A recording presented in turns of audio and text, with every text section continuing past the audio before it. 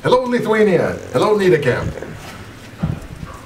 I'm Torgeir, 52 years old. I played professional basketball for 13 seasons. One of the seasons I played here in Lithuania, in Žalgiris, in 1995-96.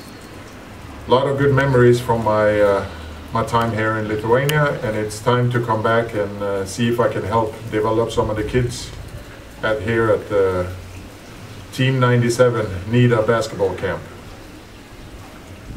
We have some very talented kids out here. We are about 40 kids.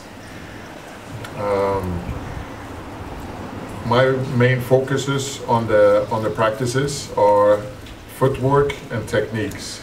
I believe that it's impossible to play good basketball without good fundamentals. We have some excellent coaches here. Some of them I have played with.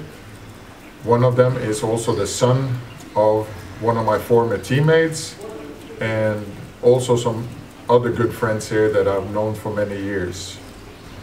We have some great kids. Unfortunately, we've had also some injuries.